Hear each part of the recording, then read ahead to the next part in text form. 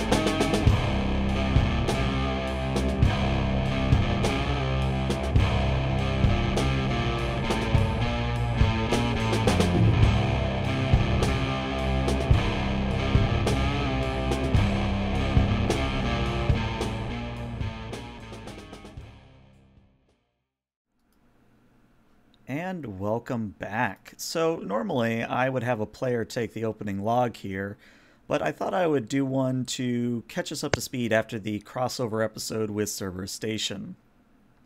So it's been several weeks since the Dark Royal crew has welcomed its newest guest, a Vorta by the name of Yelgren. They've kept out of the way of the crew, really only attending briefings and meals, which is a good thing, considering pretty much that the crew is still getting used to the Dark Royals retrofit. Though most of the interiors have remained the same, there have been subtle changes in addition to reflect the, shall we say, drastic exterior changes. Most noticeable among them is on the bridge, where an old Terran-style steering wheel stands opposite a Grand Captain's chair. It's meant to be a manual override in case normal navigation fails, though as a certain first officer has found out, it isn't very intuitive. Thus, we join our players as they're discussing things on the bridge.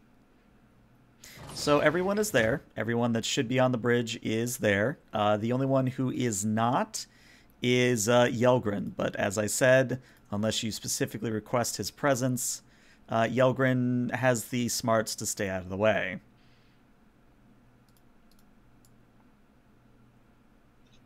Captain, I've tried to connect this steering wheel up as best as I can, but it's not intuitive. It's not reflexive. It spins. Yes, it spins. And when it spins, we spin. Well, it's an interesting novelty. Apparently, the Nanite colonies found a bunch of nice references within the, what was that ship called again? The Ophion, yes. It took some inspiration from what they called pirating, or the human pirates. So we have a nice, fun look to the interior now. And the exterior is quite imposing. That it is.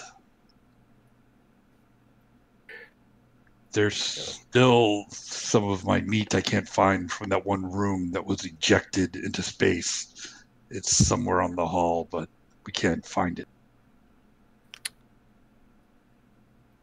Right.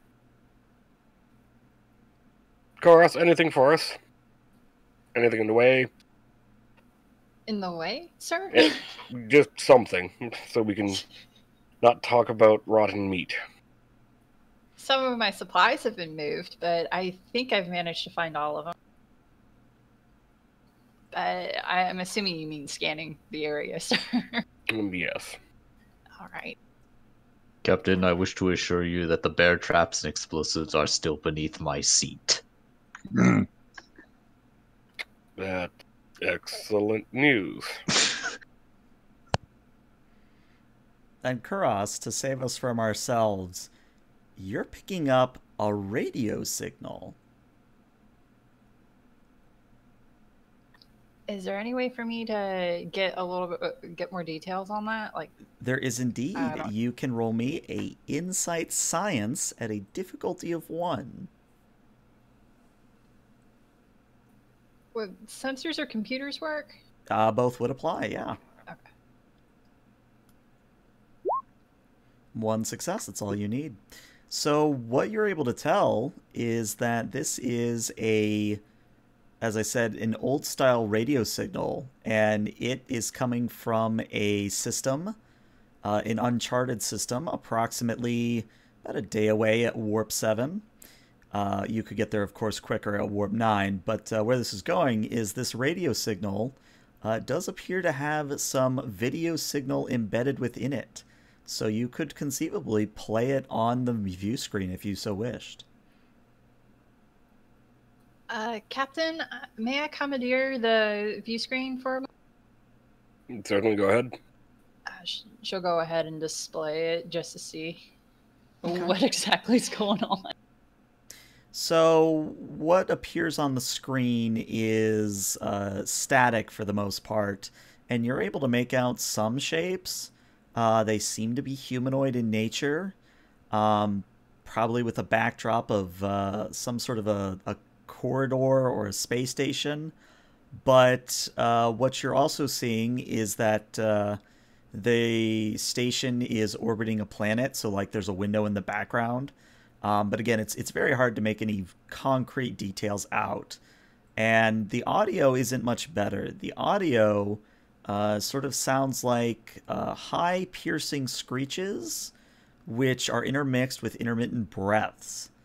And the universal translator is not picking it up. Well, that's unfortunate. Ship's haunted. Do we at least see shapes? Yeah, I mean, you see a humanoid shape speaking to the camera, Okay. but you're not really able to make out any concrete details. So this is about a day away at Warp 7, sir. I can't really pick up what they might be, and the translator isn't picking up their language. Do you want to do anything? Do you want to go visit? I don't understand. I don't know what we're gonna do. Well, either they're asking for help or asking if something's out there. And I think it's only befitting that the first thing they see is a giant warship just to show up. And he gives a smile at that. He's like, set a course but warp 6. I wanted to work on that transmission and get a linguistic set up so we understand them.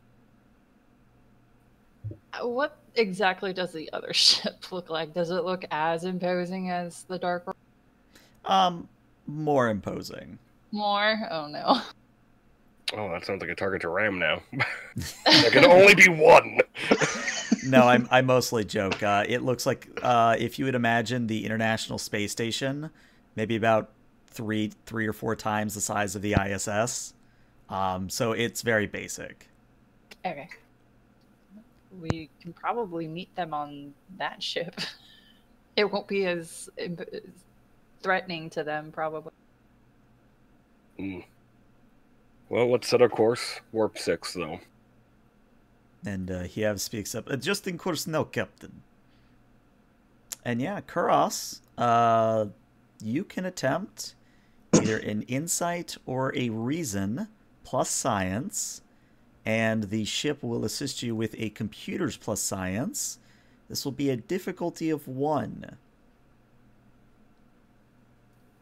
What am I attempting to do? Cleaning up the transmission signal for the universal translator. Got it. Will computers work for that? Computers will definitely work for this. Look at that, 3 successes. Yep. Wow, you guys are rolling real well. That's 4 momentum for you. So, Kuros, it's sort of a interesting revelation. The language appears to be from an old, previously thought extinct species of Zindi, specifically the Zindi avians.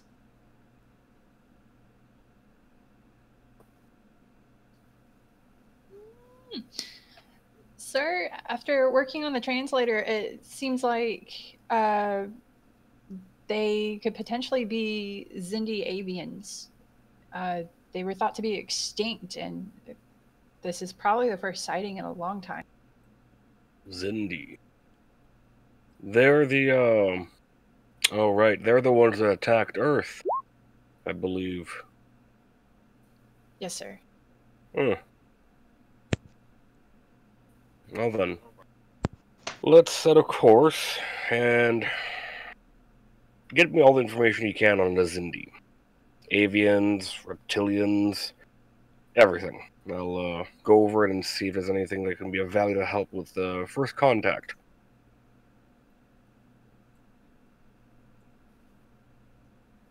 Yes, sir.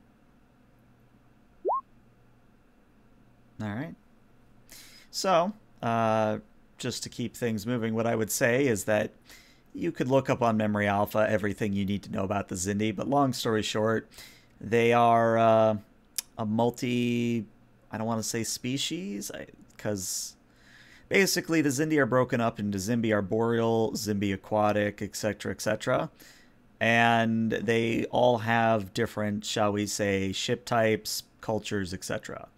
The Zindi avians were thought extinct during the whole civil war that happened on the Zindi planet.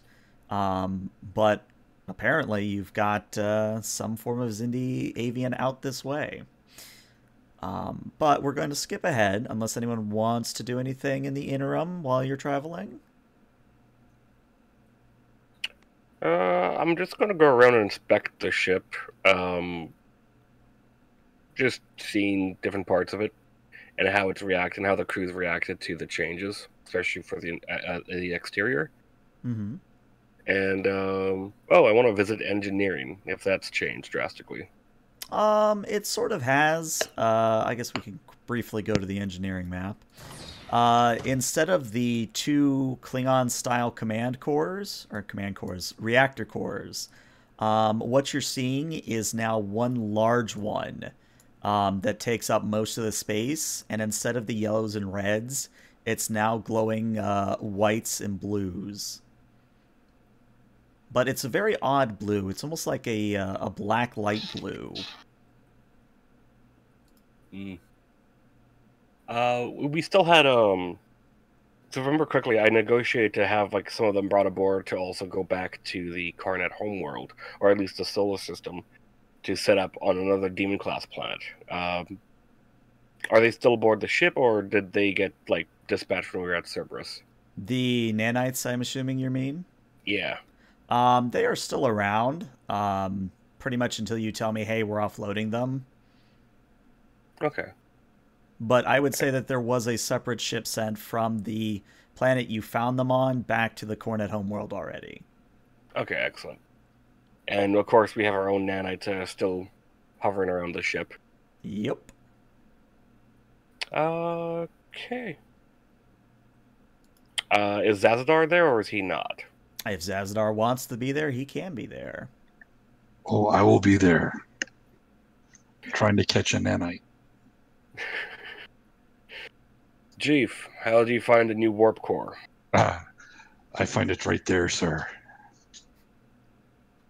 And does it function adequately for you?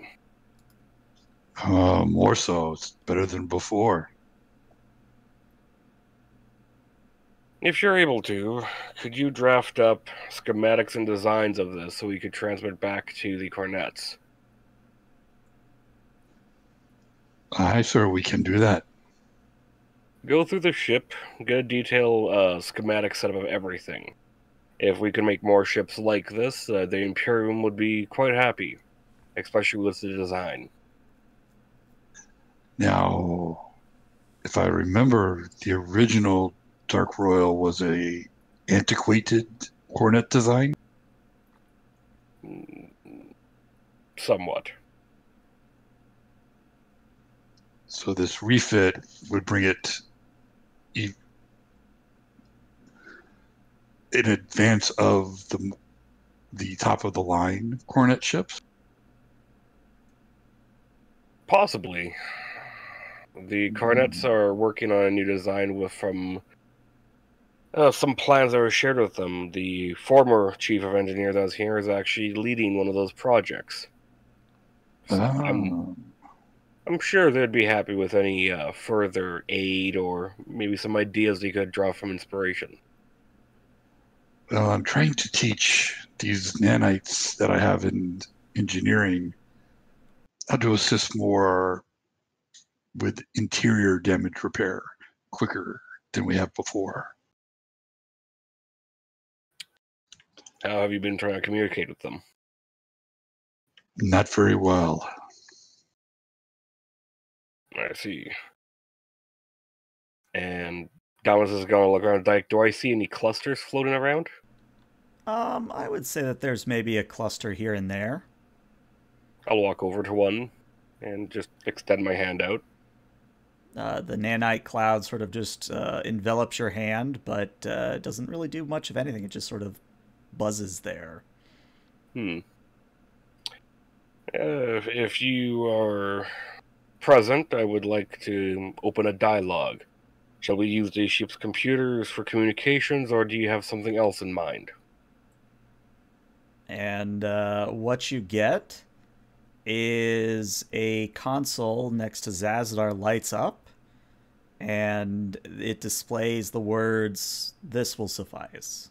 Oh, yes. Yes, it will. There you go, Zazadar. Thank you, sir. You're welcome.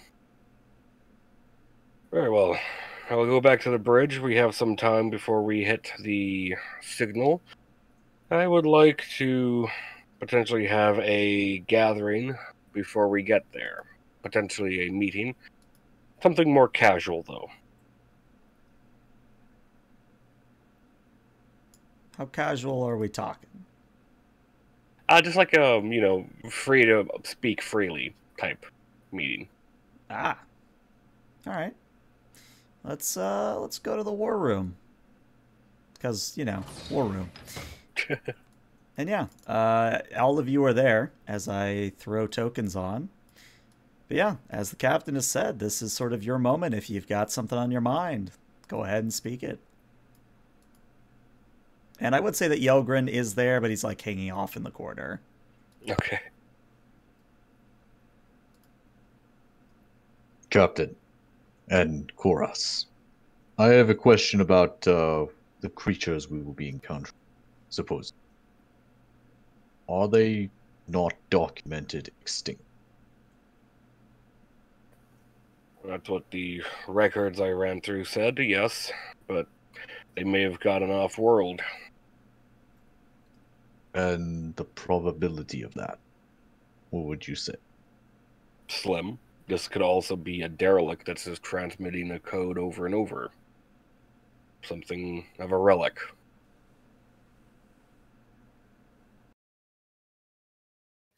I agree with the captain. It's a very low possibility that they wouldn't have been found by now. But stranger things have happened. I will be testing to see if our weaponry can harm creatures with no substance then. By that, do you mean ghosts? I'd rather not say that word. You do notice that that Krageth's usual demeanor is a little bit less calm when you mention ghosts. So I'm not particularly brushed up on the Cornet culture, but are you superstitious? And Dominus is just going to look at Kragath like, well, answer her. Not particularly. Then why are you creating something to deal with ghosts? All possibilities must be accounted for. She shrugs her shoulders. Okay, then. Yeah, that's good initiative. I hope this is being done on your off time, though. Yes, though a lack of samples is making it quite difficult. Well, you should maybe call someone about that. I I give a do- side look at Zazadar. I give a side look back.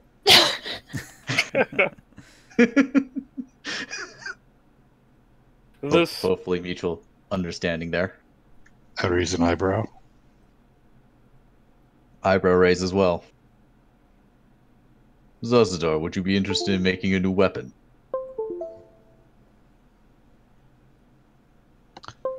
Always Good. interested, yes.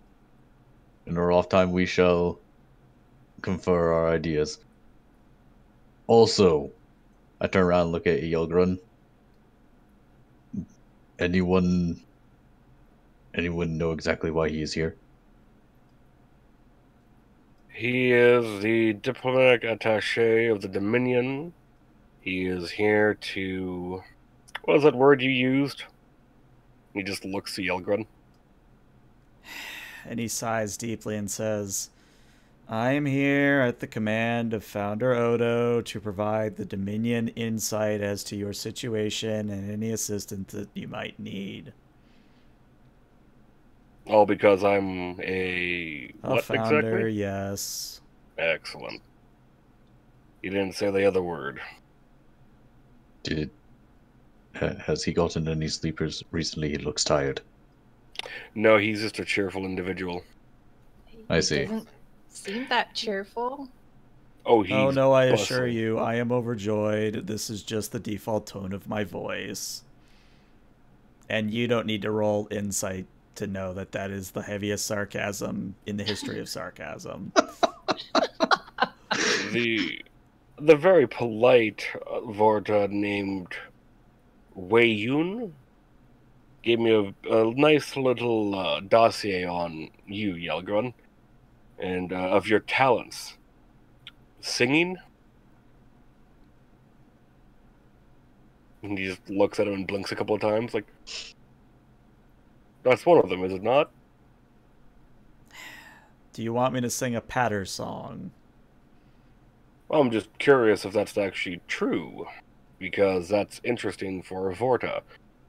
All I knew about them was that, well, you were made to be, how shall I say this, efficient. He breaks into song. I'm not going to sing. I will spare you the trouble. But he sings, he is the very model of a modern Major Vorta. So if you've ever, what is that, Gulliver's Tales? If not, look it up. It's a great patter song. It's also where the scientist Solarian comes from in Mass Effect. Dominus is just gonna grin. I think we'll get along fine, despite my initial hesitations. I do have some questions for you later, but that'll be another time. As for the rest of you, this meeting is more relaxed and not as formal. So feel free to ask questions even outside of the current mission we're on. I want to establish more of a rapport with my senior crew. I plan on going ahead and notifying Starfleet of the current situation status because of the just knowing that, or having known that the avian Zindi were extinct and now coming across this transmission. It's big news for them, at least, to know about. So I went ahead and did that. Just keeping you updated on Starfleet communications. Very good. Save me the trouble of asking you to send a message to them, which I was planning on doing later. By all Anyone else? means, if you have any more info, I'll tell them. Excellent. And he's just gonna tilt his head looking at her neck. Is she wearing all the new pip? Because that makes her a lieutenant commander now, right? Mm-hmm. Yes. She probably really struggled putting that last one on, but she put it. And how are you finding your new duties and responsibilities? Because right now, I believe we just assigned you as our science. But I think having you become also the responsible for computer maintenance and deflector control.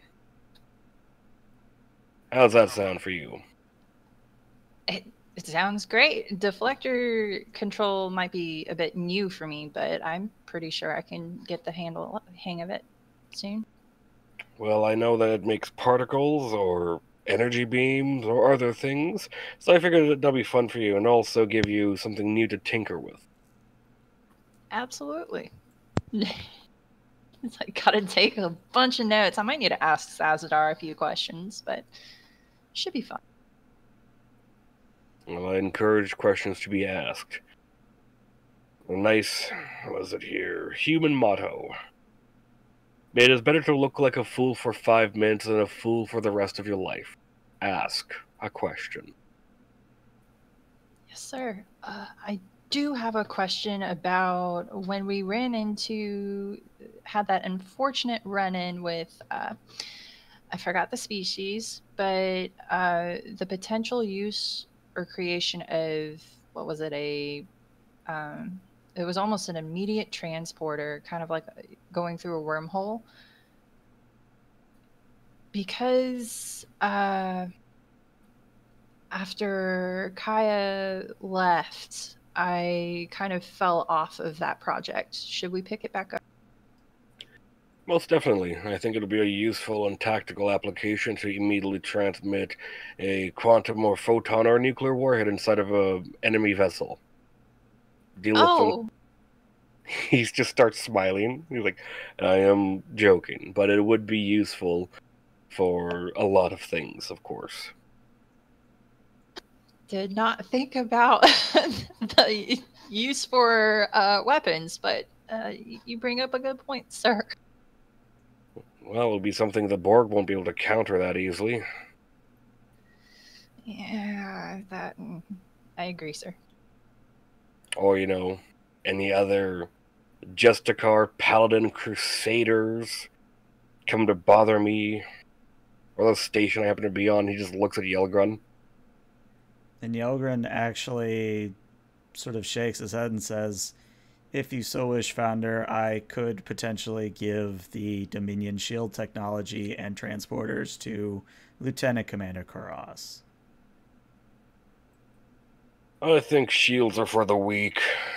Hull plating and ramming speed are best. As you wish, Founder. Being able to understand the shields will probably help with the deflectors. Oh, very well. And it's interesting that you would be so willing to give up that information. You are a Founder. It is technically your birthright to command whatever the task may be. Birthright. Okay. Well, I don't want to put the Dominion in such a situation where they feel that they are incapable of defending themselves. So, when the time comes, we will ask for your help then. He just sort of nods. Anyone else have questions? Statements they wish to say? I have one, sir. Yes?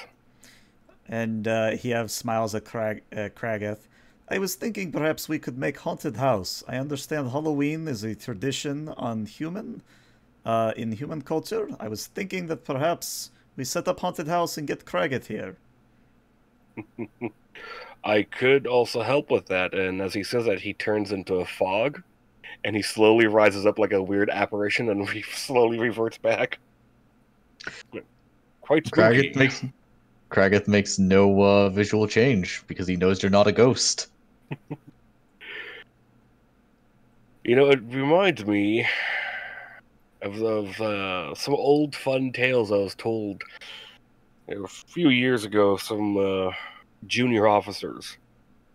They would sit by what they would call a campfire and share tales of horror. Something about a sigh.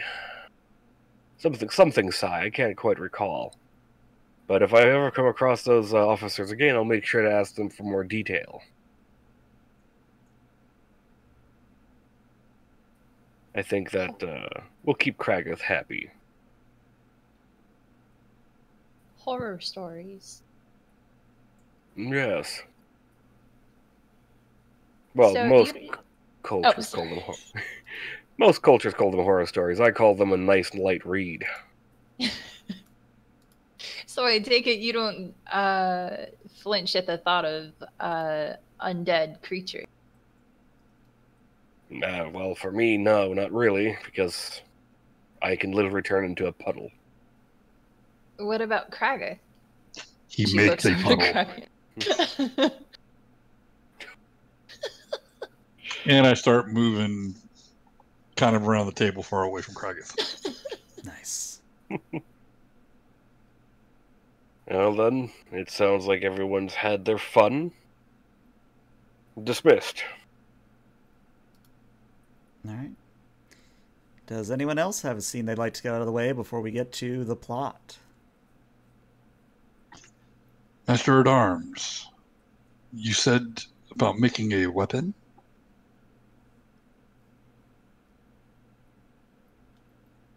Oh, do we lose Kragath? You did lose me for a second. You said something about making a weapon. Yes, yes. We will discuss that later, after I've gone over the appropriate records. All right. All right. In that case, we will cut ahead a few hours to back on the bridge where you are arriving at your destination. Now, appearing on the view screen is what looks like a fairly standard red giant system with 3 planets. And the signal is coming from the second planet. And as the ship gets closer, the view screen sort of zooms in. And what you're seeing is that the planet, there's 2 distinct land masses. There's a northern hemisphere and a southern hemisphere. And sort of like the Suez and Panama canals, there's this sort of thin strait of water that separates the 2 hemispheres, visible from space, so it's quite large. But on either side of the continents are these massive oceans with a bunch of islands and islets. But what you're also seeing from high orbit is that there's quite a bit of volcanic activity that is sort of circling the world. Big mountains spewing ash, lava, things of that nature. And Kuras, since you have 4 momentum, I'm just going to give this to you free. The signal is coming from a space station in low orbit, and that orbit is deteriorating. As in it's going to crash into the planet? Eventually, yes. Okay. Captain, it seems like the signal that we have been following is coming from that space station there, and it's slowly making its way to the planet's surface. But by slowly, I mean it's currently hanging out in low orbit, but it's going to crash soon-ish. Very well. Have we detected any life forms on the station? I'll go ahead and do that, sir. All right. Let's make this a reason science for you. Zazadar, I'd like you to assist, please. You're going to do a reason engineering, and the ship will assist you with a sensors science. Oh, wow, Cross is rolling really hot tonight. Yes! Power distribution systems, warp field dynamics. I'll give you power distribution systems. And as I was looking up that, it was engineering. Engineering reason, yeah. Wow, you guys are doing tremendously well. Let's see what the ship gets you. And the ship was... Sensor science. Sensor science.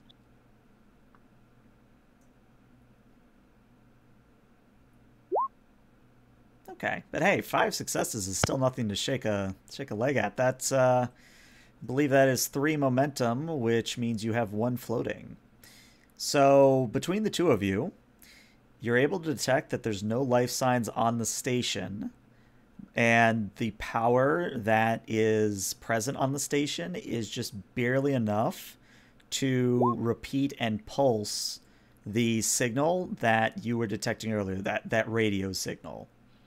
And what I would say is that Zazadar, if you give me a momentum, I will tell you more about the structural integrity of the station. We do have the floating momentum. Mm-hmm. And the science officer, doesn't she get a freebie? She does. So yeah, if Koros wants to spend her freebie on that. And then you still got a floating momentum after that course. Okay. So, should we be asking about, like, I know we didn't catch any life signs, but anything along the lines of life support or, I guess, well. Well, first, let's go with the leading question of what ELH was proposing. Oh, right. All right. Yes. So what you're detecting, Kuras, is that you're pretty sure the station can't take a tractor beam. It's simply too fragile in its current state. So if you were to tractor beam it, you'd probably rip it apart. Somewhere in the neighborhood of 6 to 12 hours from now, though, the station will burn up in the planet's atmosphere. Unless you do something.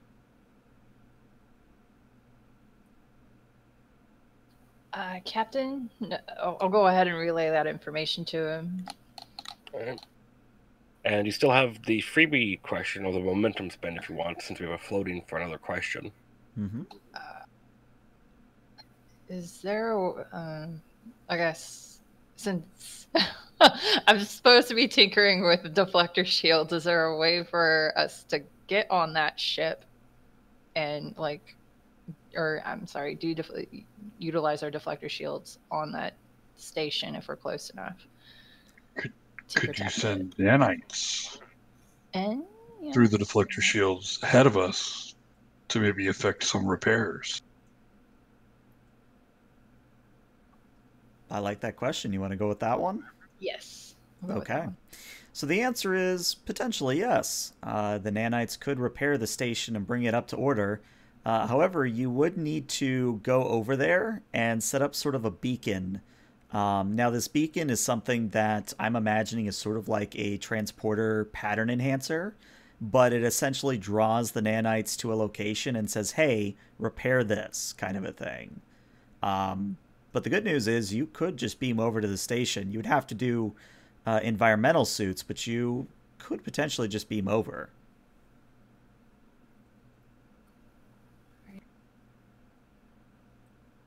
Captain, should we also do a scan of the planet just to be sure?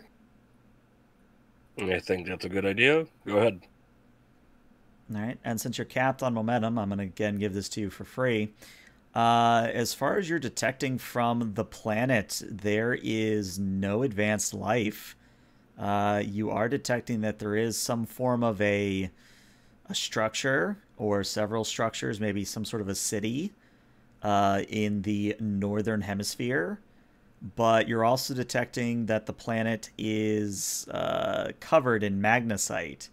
And magnesite is a problem because, well, you can't beam through it. So you're not really able to get a sort of a look inside the city or any of the mountain ranges. Okay.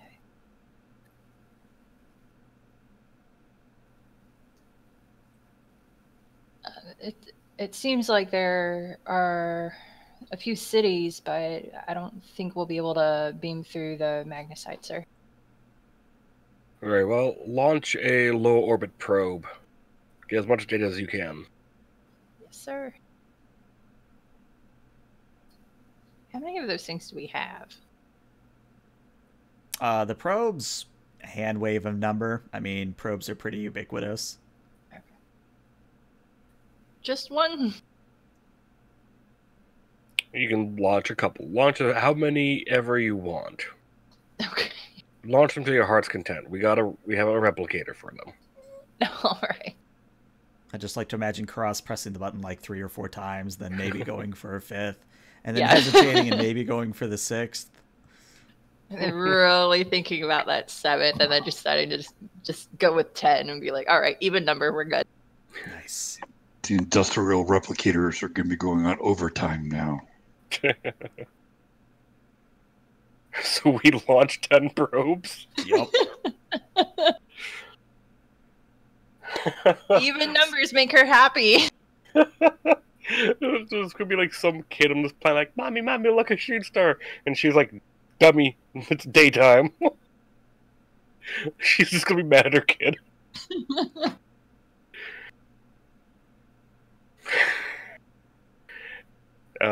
Do the probes relay back any information? I mean, they are, but nothing immediate that would be of interest.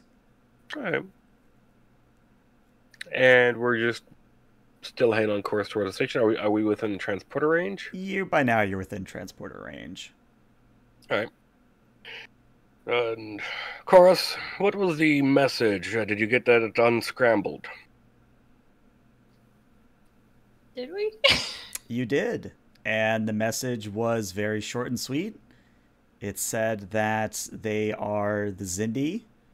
They are in orbit of a planet they are calling Doradus, Doradis,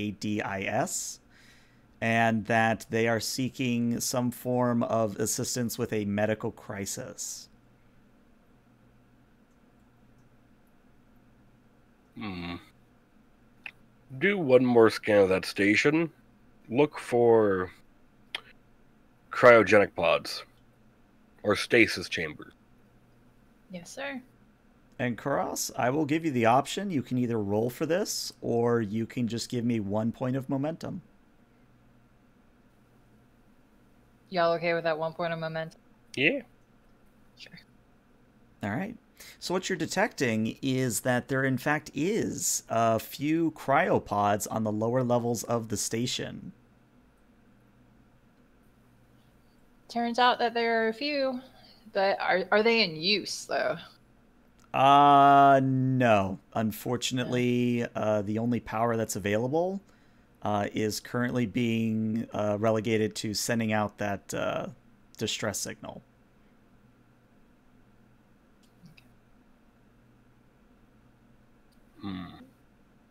Very well.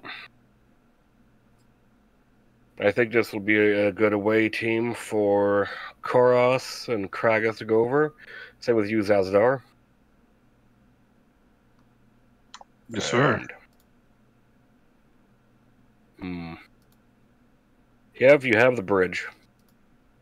Of course, Captain. Gather all you need.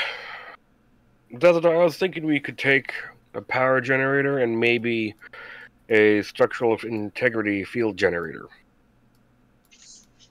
Consider it done. Kragas, bring a good weapon.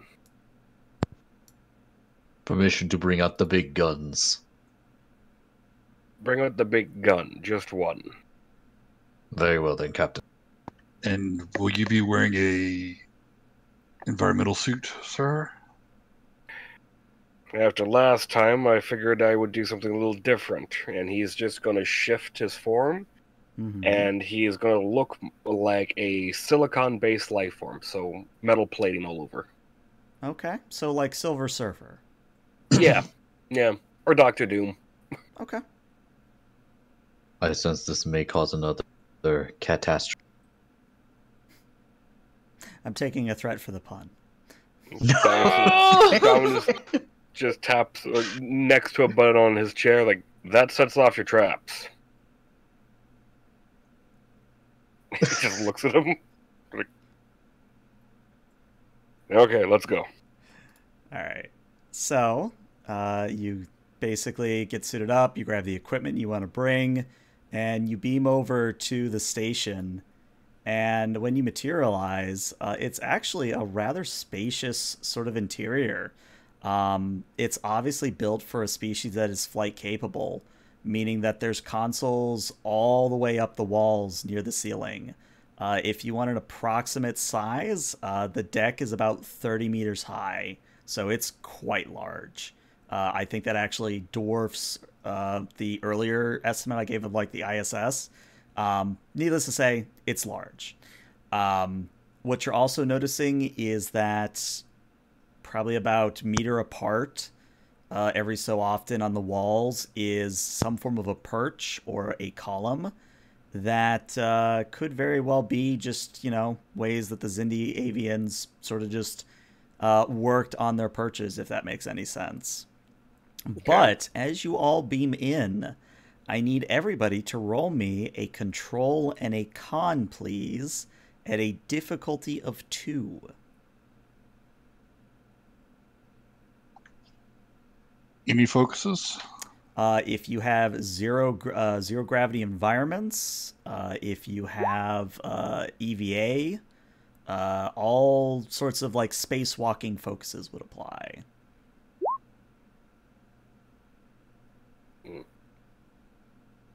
Okay, so I see 2 for Kuros, 2 for Kragath, 1 for Dominus, and 2 for Zazadar. All right, so Kuros, Kragath, Zazadar.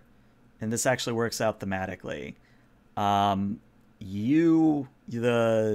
magnetized soles of your boots kick in almost immediately and sort of lock you to the deck plating. However, Dominus, you don't have that luxury.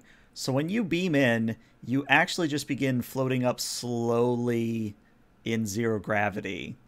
Nope. Great. I'm going to grab Dominus's leg and pull him back down. Okay. I'd like you to roll me a fitness and a security, please.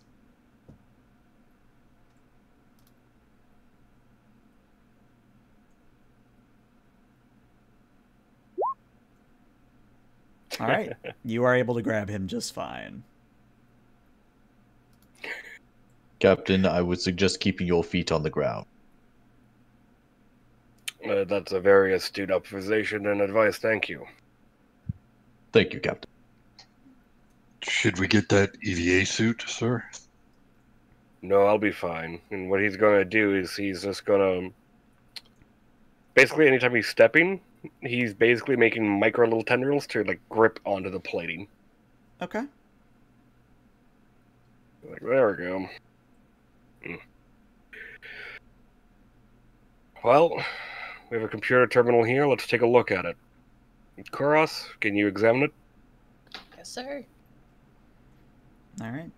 So, Kuros, it takes you maybe about 15 seconds to look at it, determine that it is most definitely not powered, and that this is more a Zazadar thing. she's gonna look around and be like, I thought I could do it, but I think Lieutenant Commander Zazadar would be a better person to ask, sir. Zazadar, after you. I bring the portable power generator. Mm-hmm. We'll hook that up and start making the connections. Okay. That's going to be a control and an engineering, difficulty of 2. However, I am going to spend some threat here to make it a difficulty of 3. Okay, I will use one of the momentum.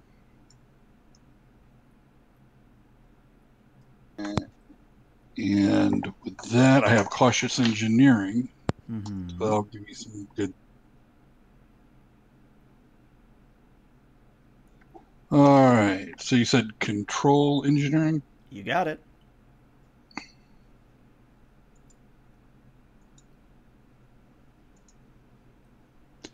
Power distribution systems, Oh, yeah. diagnostics. Yeah, both would apply.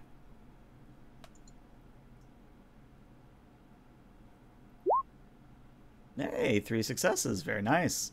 So, yeah, with your know-how, you are able to get the console to light up. And when the console comes to life, you are presented with 2 bits of data. The first is there is a readout of the sort of energy stores of the station, and you're able to tell that there is not enough power on the station to fix its orbit, so it definitely needs outside assistance. The other one that you notice is that taking up most of the screen is a video feed of what it could be a series of cryogenic tubes that are in operation. But you're not sure if this is on the station or somewhere else.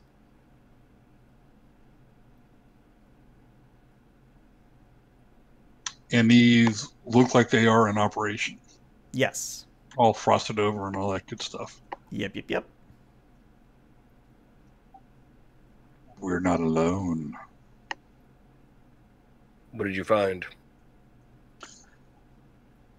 Cryotubes in operation. Maybe here, maybe not. But there's a video feed coming in. And it appears to be a live feed. Yes. And you only have a live feed on something you want to keep tabs on that's important or dangerous. Very well. Dominus to Kiev. Yes, Captain.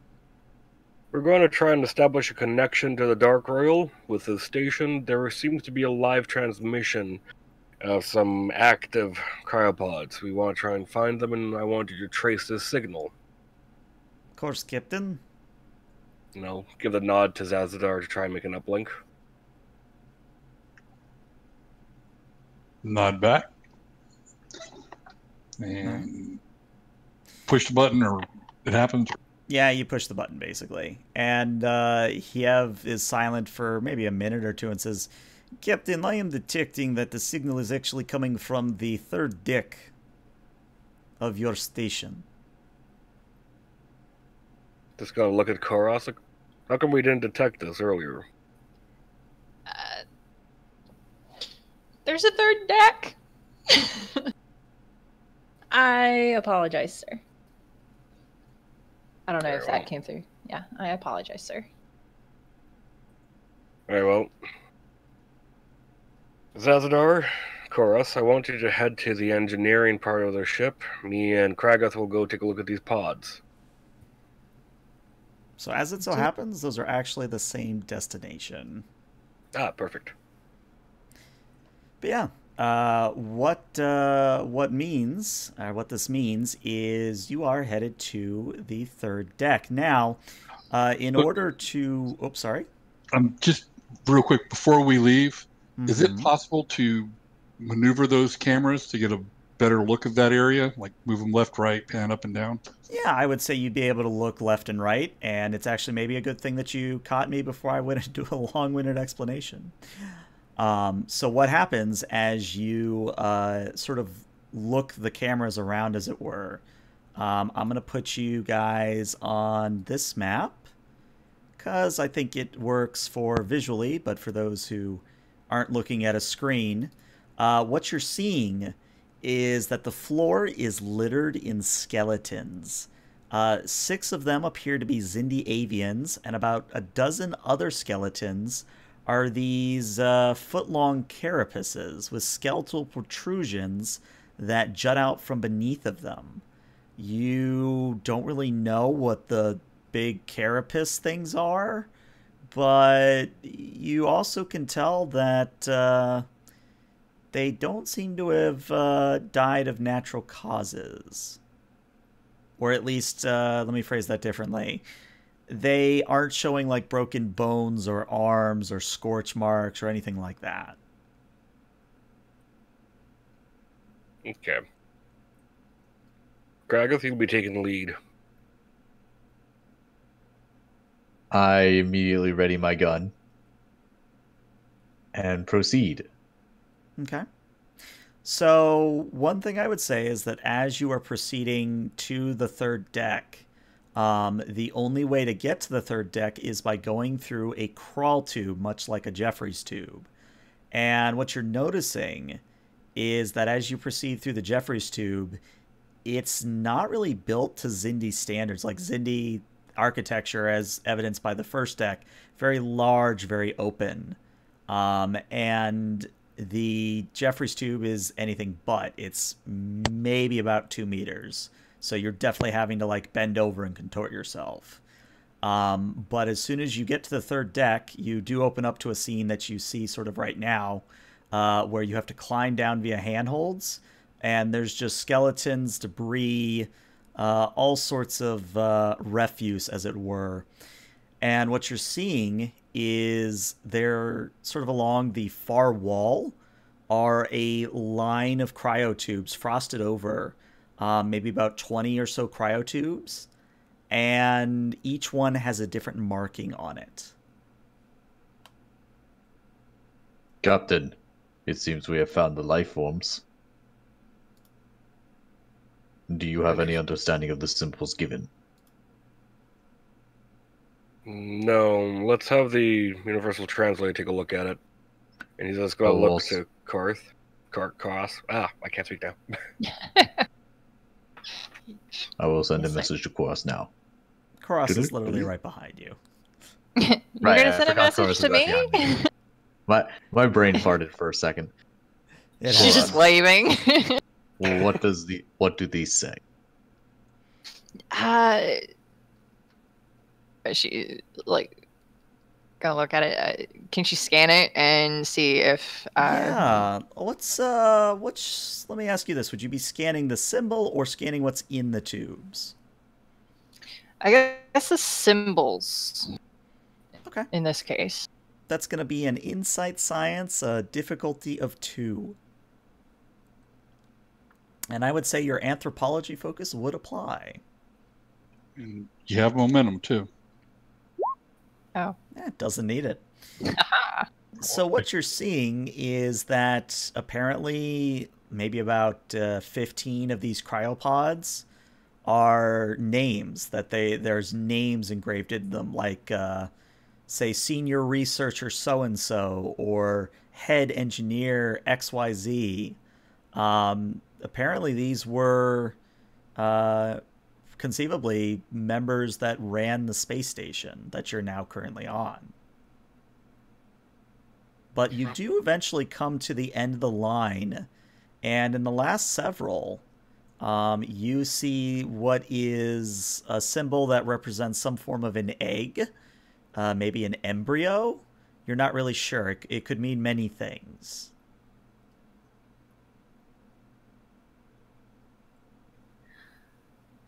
It turns out these are. Go for it. I was just gonna say, while she's doing the translating process, Craig is gonna walk over and like wipe the top of the tube to see if he can get rid of some of the encrusted over ice and such to see inside. And as you do so, I'm spending 2 threat. Something grabs your ankle, Kragath. I'm immediately going to kick upwards. Okay. So you kick upwards, and a skeleton flies up into the air, then clatters back down to the earth. Or not the earth, to the station floor. And I'm going to also spend 1 threat to make you let out a girly scream as this happens. Shit faulted!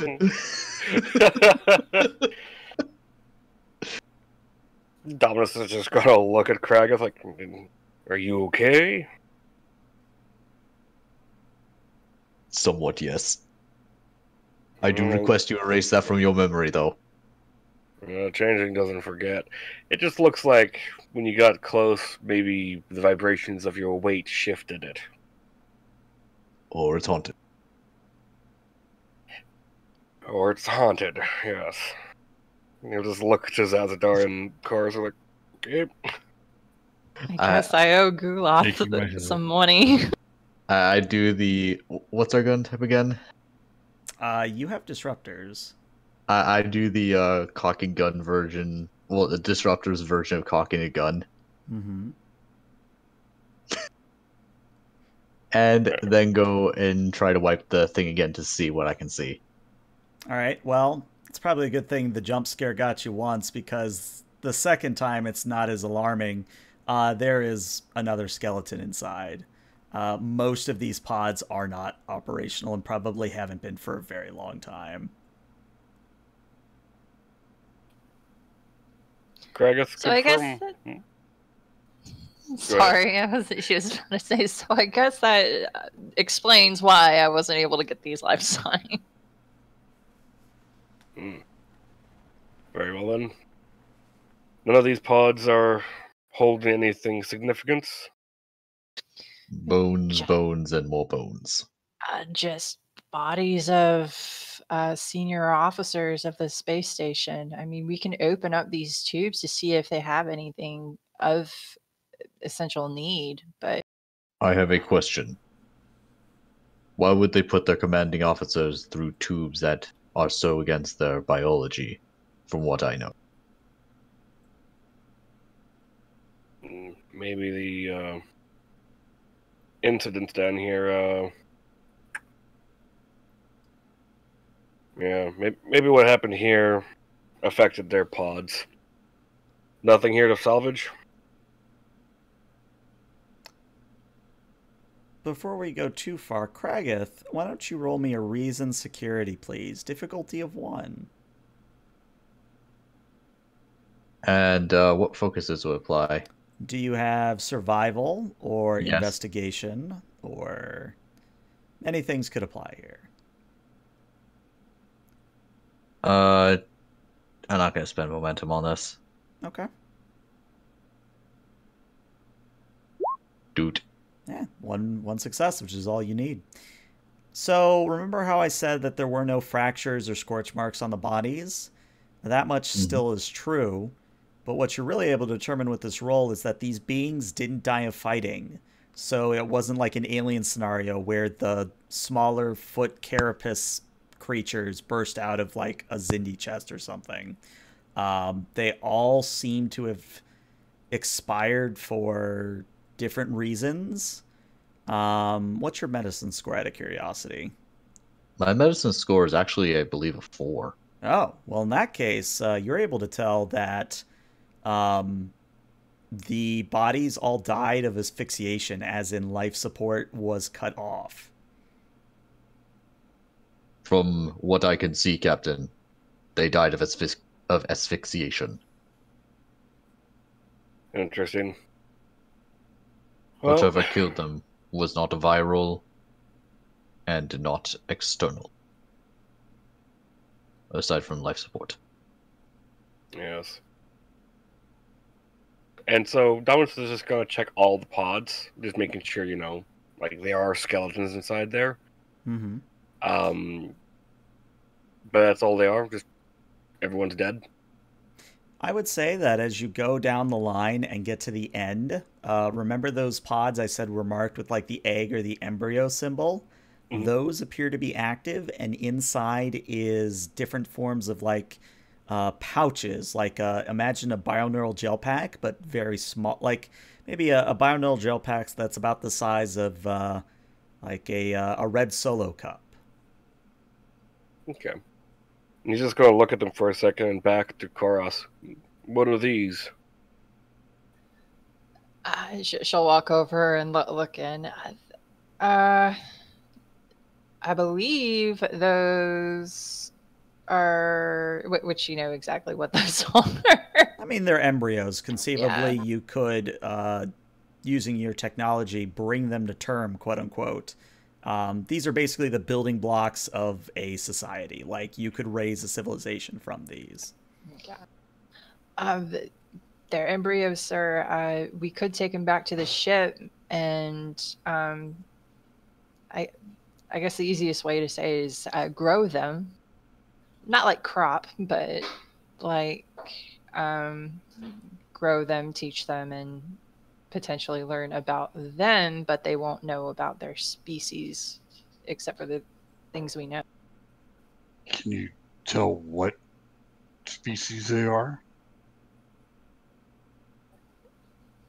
Can I scan them to see if they are the Zindi avian species? You can indeed. That would be an insight medicine at a difficulty of 2. Remember, you do have momentum. Yeah, I'd say Actually. spend a momentum. All right. Sensors or xenobiology work? Xenobiology will most definitely apply here. Oh, she has, isn't there something that she gets to freeze in a tricorder? Oh my god. I don't know if I need it, but I yeah. was gonna say I don't think she needs it because yeah, that gets you 2 momentum.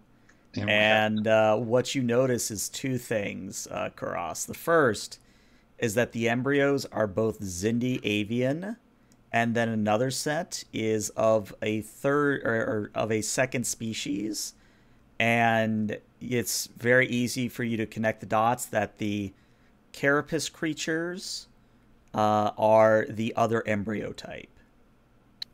Oh. The second bit of information you learn is that the carapace creatures, um, they resemble sort of centipedes in the way that they're designed. And these centipede-like creatures, they died because of a pathogen, a virus. But it wasn't a threat to you all. Like, if you were to take off your helmets right now, if life support was functioning, there wouldn't be a risk of contamination.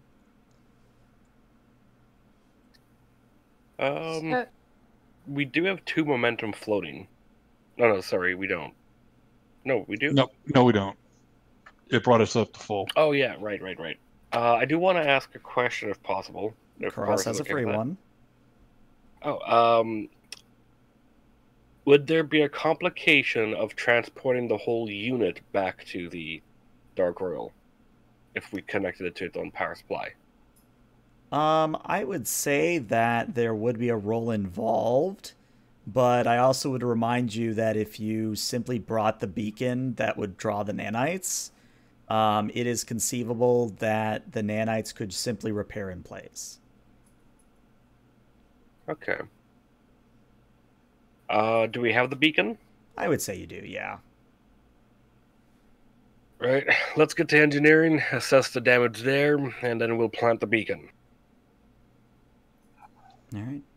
One other thing as well, sir, I was just thinking about Mm-hmm. that video footage. We might be able to look at it in the past to see if there's enough storage That's why to see what actually happened here. That's why I want to go to engineering and restore what little power we can, and access our computer systems. Aye. All right. So you still proceed through the same space. Basically, you take a 90-degree turn and walk towards the left or the right wall, because it all loops around. It's like a torus. And what you find is that behind a sealed door, but you're able to get it open pretty easily, is a basic fusion reactor.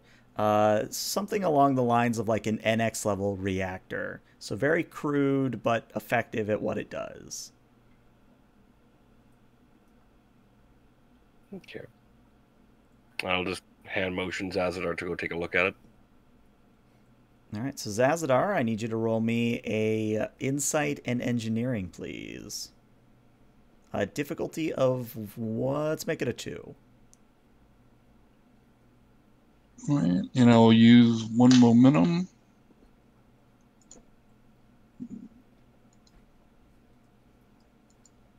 And power distribution, diagnostics. I would Furniture say repair. diagnostics would definitely apply here. Yep. Ooh, interesting. I'm going to take threat for that complication.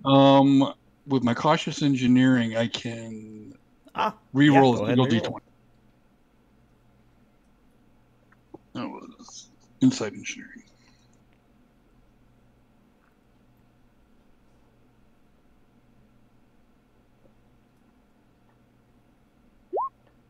Hey, look at that. Went from a 20 to a crit. Very nice.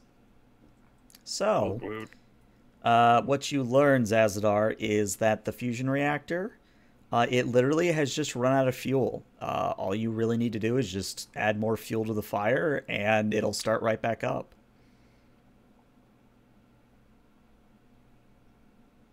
All right. All we need is more fuel, sir. Can we take what's out of the power generator and do that? You would have to bring over what is essentially like a fusion pellet from the Dark Royals reactor, but it's a simple procedure. All right. Now, I think there was a difficulty 2 task. Mm-hmm. So we brought us up to full and it gives us 1 floating. Can we use that 1 floating just to say we brought a pellet or something with us? Sure. Just do it that way. And, just so happens I have one here for us.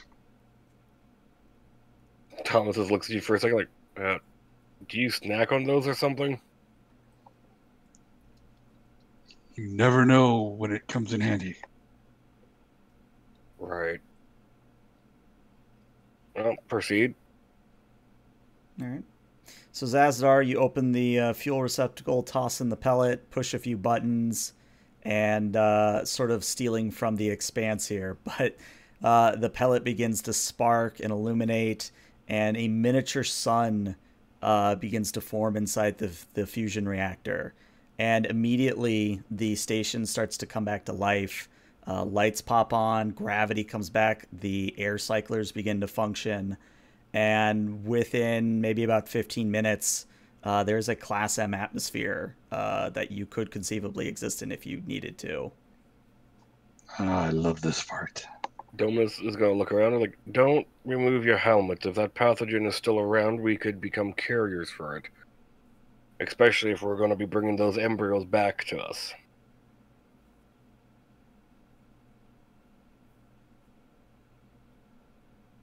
Now let's go look at the computer systems. Access some logs and see what happened. All right. So, I have the logs here ready to go, and I'm curious whether you all would prefer me to read them out, or if I would have you guys read them on your own, because they're very extensive logs. There's 1, 2, 3, 4, 5, 6, 7 log entries, and they take up most of a page. Ooh. Who wants to read aloud besides the GM? And I think what I'll do is I'll make it a Roll20 handout, and we can explore these together. What's that? That sounds like Cars wants to volunteer? Oh, thank you, Cars. Oh, dear. Basically, we'll take turns so that it's not just me droning on and on and on. Popcorn reading? Yay! Oh God, popcorn reading. That's an old thing. I feel old. All right, let me take a screenshot of this here. I'm just having flashbacks of when, elementary, when the teacher's like, okay, you read a paragraph, and you read a paragraph, and you read a paragraph, and you're trying to find out where you're going to be in the line. Mm-hmm. Right. All right. I tell you what, why don't we actually take a break? That'll give me time to set up the handout, and it'll also let people use the restroom. So let's be back in about 10 minutes or so. Excellent.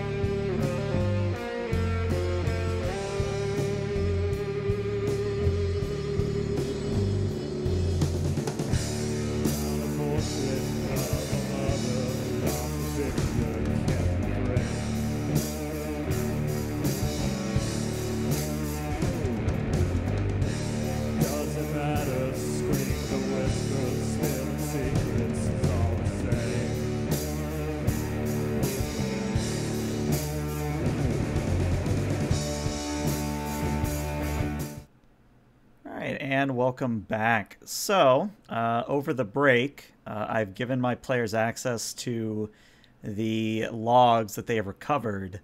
And I think what we're going to do is we're just going to trade off. One of us, five, will read off an entry, and then we'll just switch to someone else. I'll take the first one, and then you guys can decide amongst yourselves who goes from there. So the first one is a avian Zindi. And the log says, "We came from outside. This planet seemed a perfect place to hide, to grow, to evolve, away from all the others who sought to conquer us, to destroy us.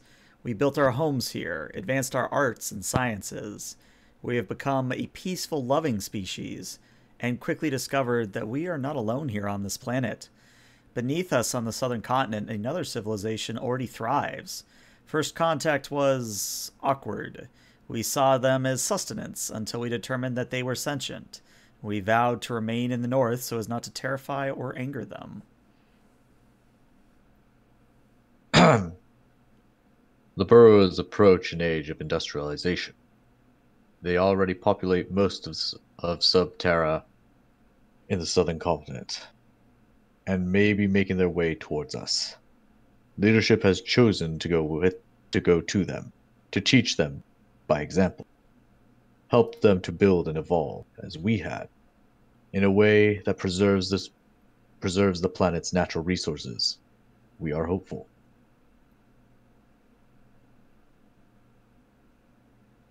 I nominate Chorus. The burrowers are severely fragmented and unprepared for what we have to offer them. News comes to us that a plague now sweeps through their society. A virus linked to our own genetic makeup. It makes them mad, affecting their brains in such a way as to slowly eat away at their cognitive functions while simultaneously triggering massive hormone dumps into the lateral septum area of their brains. This region controls anger and impulse control. Our scientists are already working on a cure, but they're dying quickly. There is little time. The burrow wars on themselves while our scientists attempt to find a cure. We believe they have already slaughtered millions of their own. Our scientists believe we are close to a cure that will cancel out the genetic mutation in the virus, rendering it a predator with no fangs. I fear we are too late. There are rumblings beneath us. They have crossed the sea underneath it, and even now climbed to the surface of our continent. Have they come for us now? The cure has been. Oh, Whoop. Go I thought ahead. we were good. No, you got it. Okay. The cure has been provided to the burger's scientists. They have managed to disseminate it. However, something has gone wrong. It has failed completely and utterly.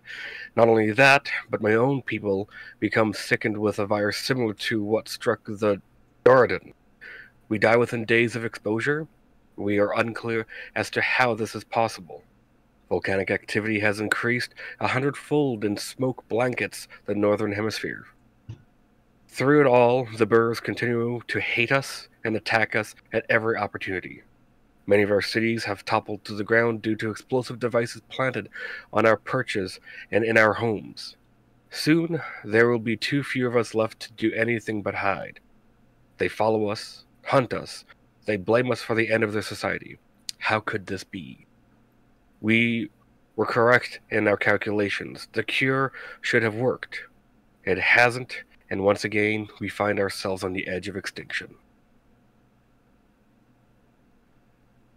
All right, I'll take the last two. There are so few of us left, less than 24 in fact, out of the few thousand that first arrived and thrived on this perfect world. We have been approached by burrowers who say they are unaffected by the virus and wish to help us end the carnage that destroys two civilizations. A small group comprised of both our species have chosen to band together to find a way to save what is left. We shall once again leave the confines of a planet and travel into the unknown. We shall send a call for help and hope someone comes in time. And at this point, the log actually becomes a pure image of a Zindi avian. And the voice says, "My name is Governor Severa. My people fled a civil war that almost ended our existence, only to find ourselves living yet another disaster, one of our own creation, perhaps. In our efforts to protect ourselves and hide from the brethren who wish to destroy us, we have isolated ourselves into extinction. We can only hope a friendly spacefaring species might arrive to save us from ourselves. I am one of the final members of my kind alive. We have no way to sending help to our station in space, but we have one last hope.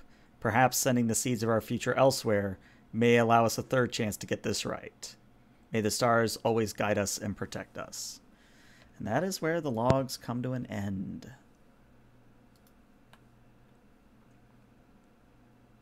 Dominus is So, Captain, Yes. it seems we should not bring those two species close to each other. Well, apparently they're working on a cure. Maybe we can finish it properly or correct the fault in it. Is there any information in the computers about the disease and the cure they're working on?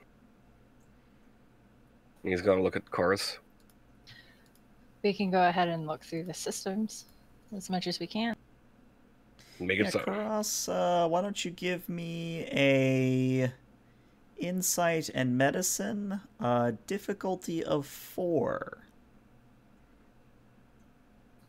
How much momentum do we have left? You're capped at the moment. Yeah, we have 6. Okay. Should we add 2 dice to it? Or 1 dice? I'd say do 2 dice. 2 dice.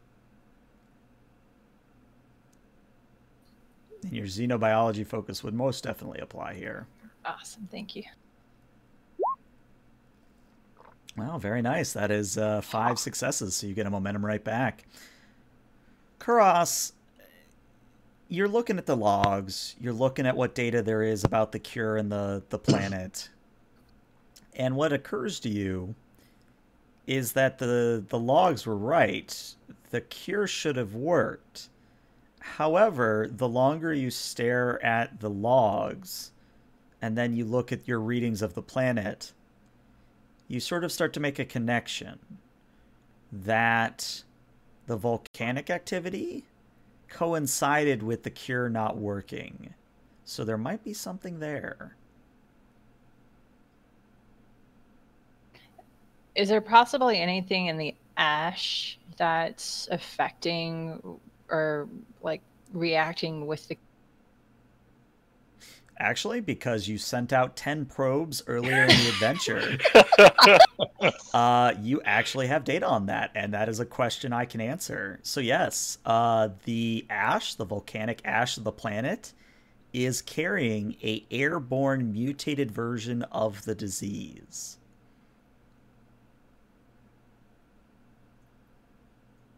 It's been a momentum to ask a question. Mm-hmm. Is there any risk of allowing these eggs to hatch and be born? Is there a risk of them having this disease? The answer is no, unless you tried to hatch them on the planet. Okay. Captain, one entry in the log has me curious. They said in the final entry, the Governor Severa said that we have no way of sending help to our station in space. So these embryos were on the station already. If they came from the planet, how did they come from the planet if they couldn't send anything to the station in space? I'm assuming from the fact that they had explosives destroying their cities, and that it probably took out their spaceport at some point.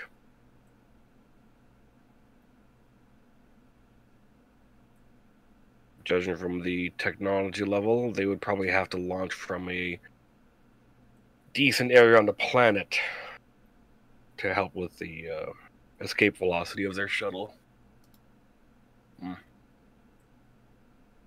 That's just an assumption, but if they only had one spaceport on a planet and they couldn't launch any further, it would explain why that message ends like that.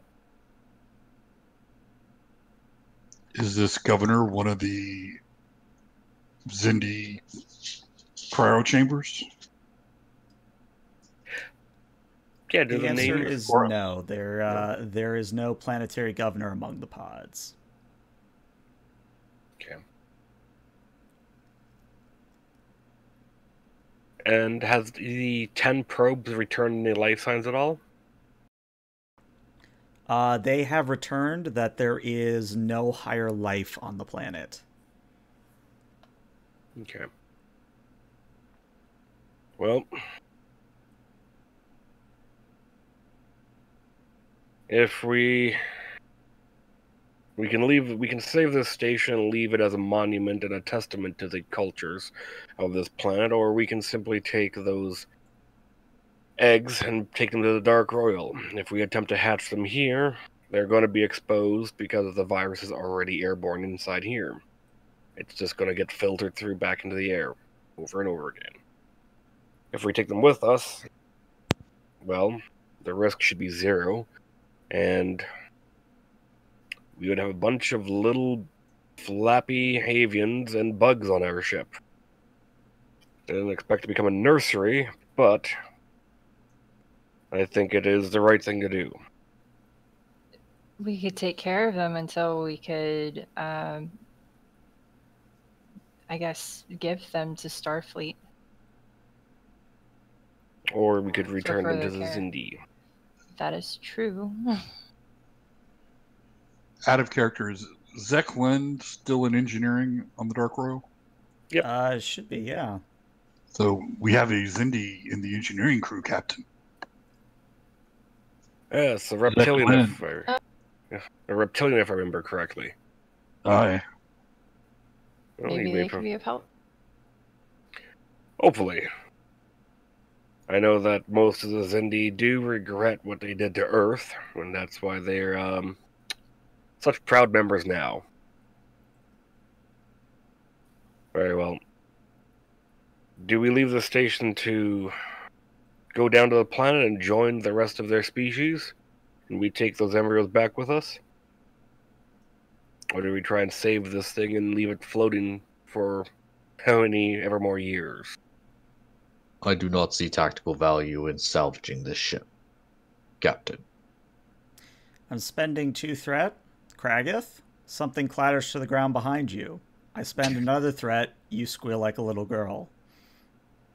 Can I roll to resist? You certainly made to resist. This is going to be a presence and a security difficulty of 2. I think if you have 10 threat, you should be able to dump that and make him pass out. Make him faint. I'm not that mean.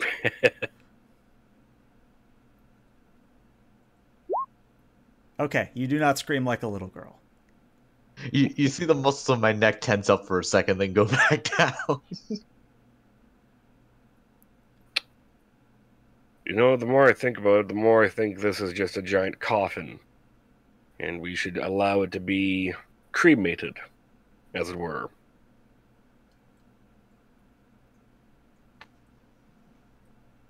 With fire, Orbital fire.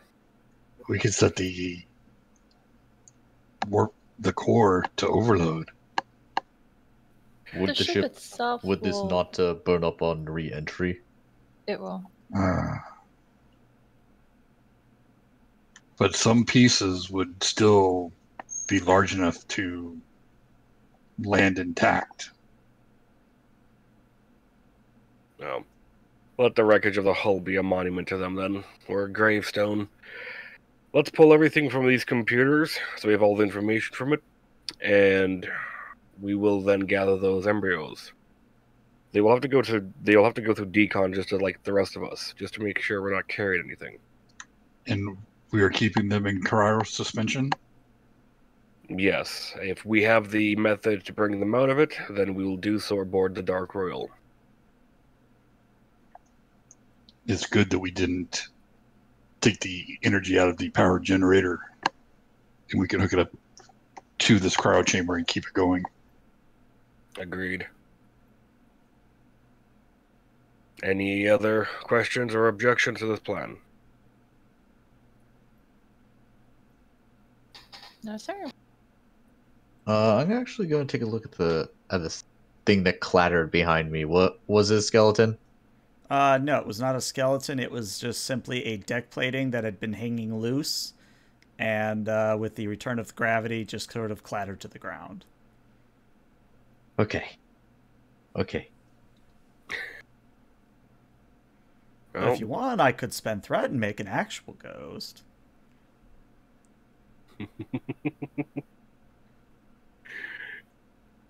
Alright.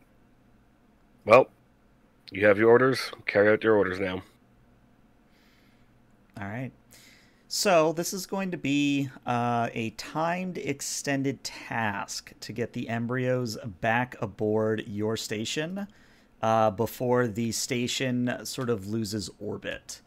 So the work track is going to be a 12, and I'm typing this all out, so don't worry about needing to write it down. The magnitude is going to be a 4.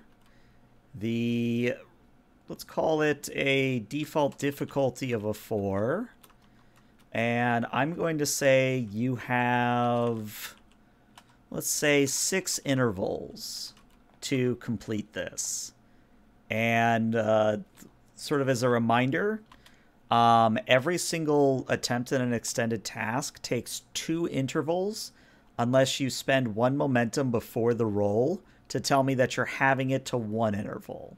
So, for example, you could spend 1 momentum and do this first roll, and it would only take up 1 interval of time, so about an hour kind of a thing. Otherwise, it takes 2 hours. The default task for this is going to be a control and an engineering, and 1 other person can assist with a control and a science. This is for the computer or for the embryos? This is for the cryogenic pods and the embryos, getting them back to the Dark Royal. Okay.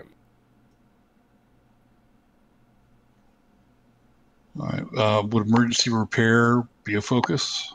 I'd let it happen, yeah. Okay. The assist is only 1 dice, right? Correct. And does xenobiology work? It would, yeah. Okay.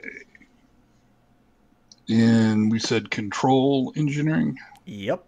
And it's a difficulty 4. Yep. So I'd say let's spend a momentum to have the interval. Oh, yes, because that also gives me cautious engineering. Oh, to have it? Yeah, just to half it. Well, I'm going to pull 1 to increase the roll. Okay. And I can't do anything, can I? If you tell me how you're doing it, I might allow a second assist. I can reroll those 2 zeros because of cautious and no, just 1. A Just single 1, D20. but it wouldn't be enough to succeed, unfortunately. No. So what happens is Kuros and Zazadar... Oh, wait, you have determination. Determination...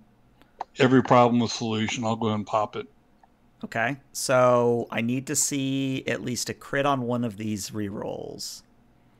Okay.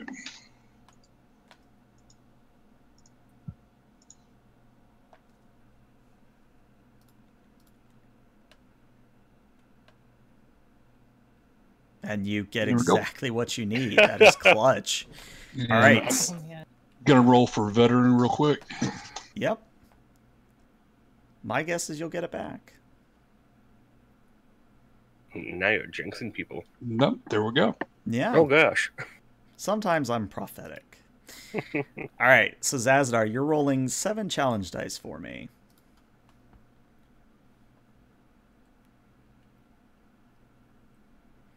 Oh, do you have Miracle Worker? Yes, I do. Oh, God. Do you have In the Nick of Time? Yeah. Then I believe that is 7, 8, 9, 10 work done. So what I would say is if you give me a momentum and a threat, you will literally one-shot this extended task. Let's go and do it. All right. So, Zazadar, you and Koros working together, you're a fine oiled team. You're able to dislodge the cryo chamber containing the embryos from the station power supply, and with only like a microsecond of power loss, you hook it up to the portable generator, and you now are able to move the cryo chamber and transport it, etc., etc. And it only took you an hour. Well done, Starfleet. I do not want these things waking up. All credit should go to you. I only helped. That was it. Seems like it.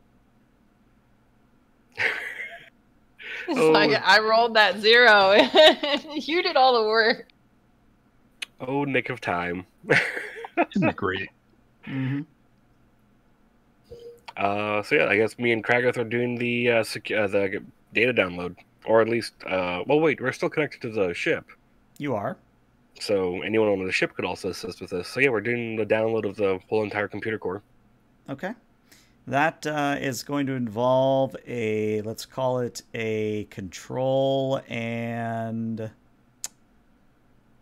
Let's do a control and security. And the Dark Royal can assist you with a computer security.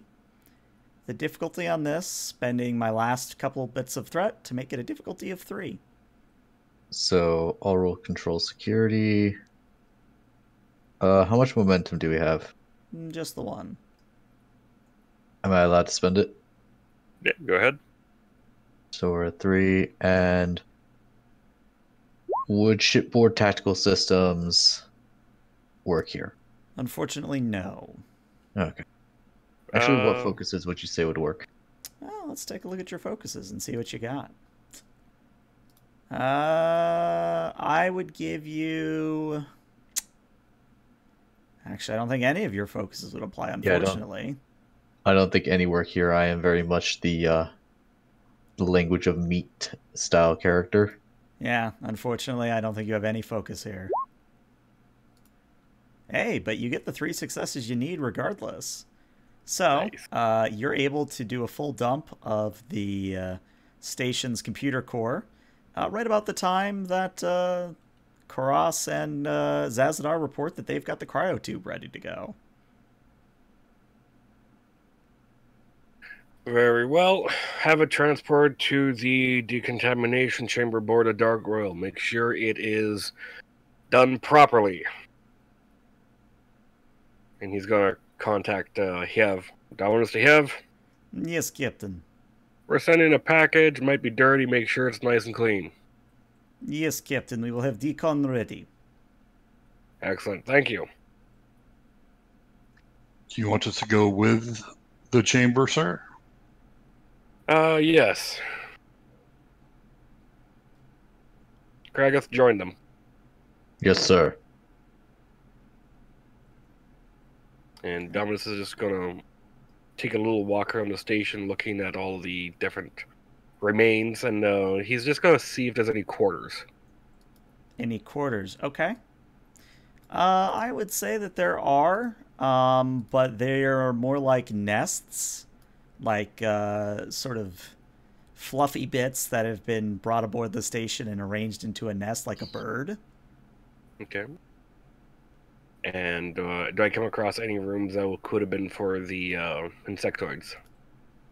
Actually, now that you know that the insectoids are sentient, remember how I said you had to go through the Jeffries tube-like aperture? Mhm. Deck 2 is probably built specifically for the insects.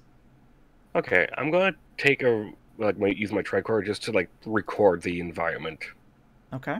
and the design of the nest and the layout of deck 2. Okay.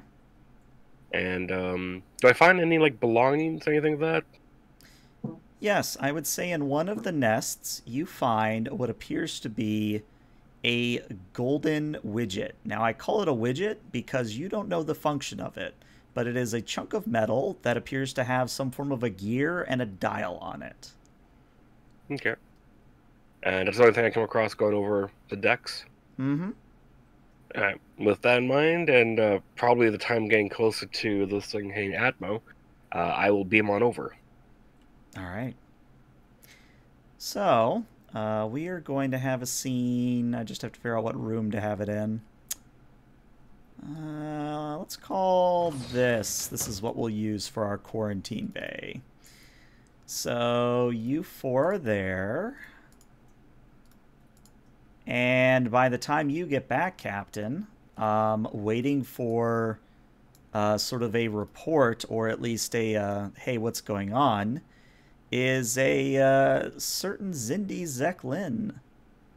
And Zeklin kind of taps on the glass of the decon chamber and says, do you have a moment? Go ahead. I understand that we've found Zindi avians. Not alive, unfortunately, but we do have embryos of them. That's a momentous find. Captain, I know I am a simple petty officer, but I would request that we return to Zindius immediately to return the embryos. Well, I was thinking of doing that. I was also thinking of hatching the embryos early. Sir? if we take this back to Zindi and they carry anything, it might be a plague for your species. If it breaks out on a ship, then it breaks out on a ship, not a planet. Sensible precaution. I would simply raise an objection that I don't think a ship is, well, cramped as this one would be conducive to the Zindia avians. I'm sure we can give up a couple of quarters and let them fly around for a little bit. We don't mind double bunking, do you? No, sir. Very well. We want to make sure that they're going to be fine. Anything else? Unless you have an objection, sir, I was going to send a message to the Zindi homeworld. Feel free. Thank you, sir.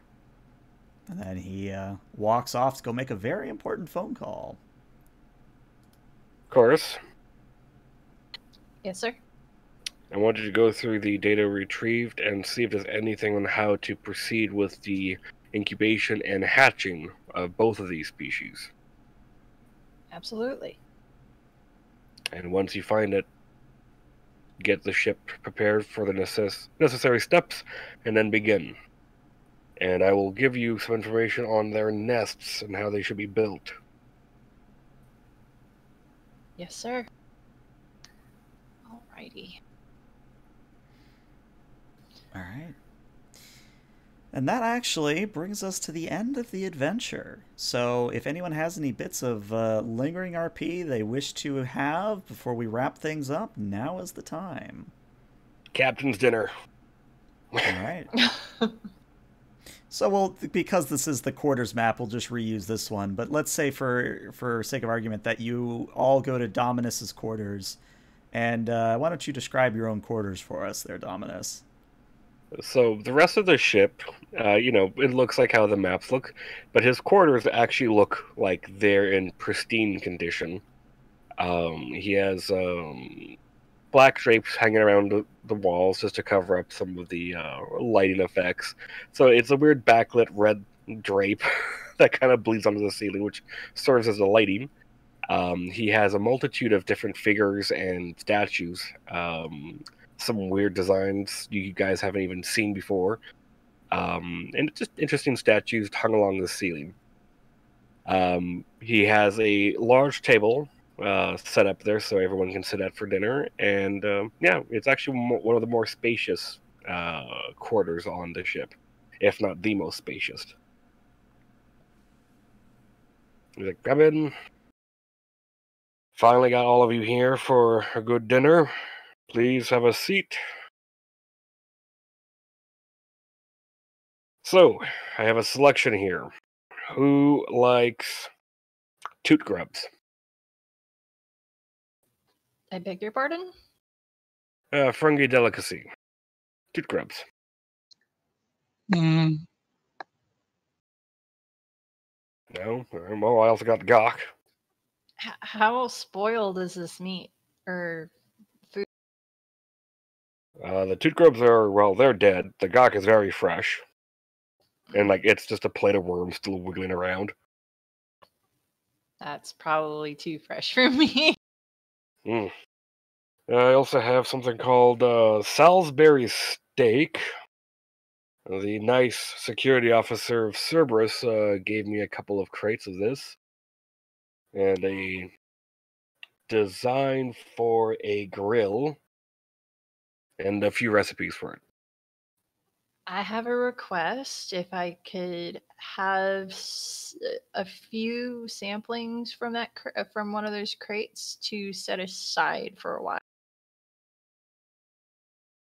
If you're going to start eating rotten meat just like Zaz, I'm going to have a problem with you being on the bridge then. It doesn't have to be that rotten, just a little bit.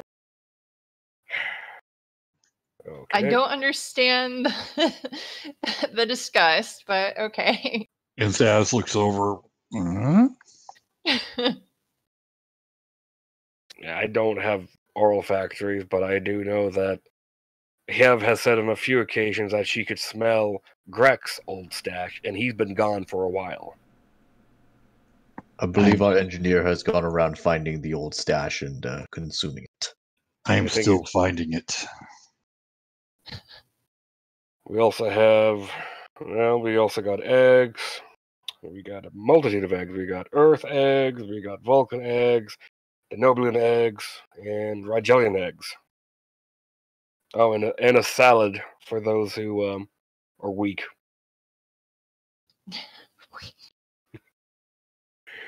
Gawking eggs. All right, well, and he starts prepping everyone's dish for what they want.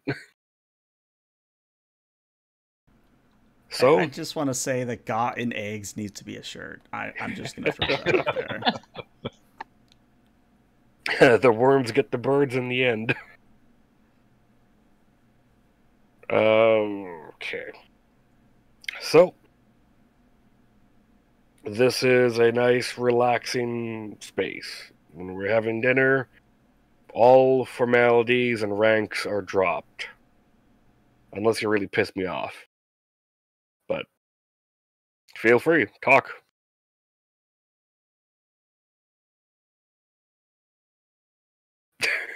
I'm just gonna poke at my food a little bit. You're supposed to use a knife to cut that steak. I've been poking with a fork. But I'll roll with that. Sorry, I was getting back into the old habit of consuming meat with bare hands. Very well. Well, Chorus, we're going to start with you. Why Sorry. Starfleet? Why Starfleet, sir? Yeah. Well, my parent grew up as the child of diplomats, and didn't really. At first, I didn't really want to follow their footsteps, and I wanted to study science, and the academy seemed the best way to do it. But because of my family history, they kind of ushered me in the direction of diplomacy anyway. But So your posting science. here wasn't by choice? I want to say initially it wasn't.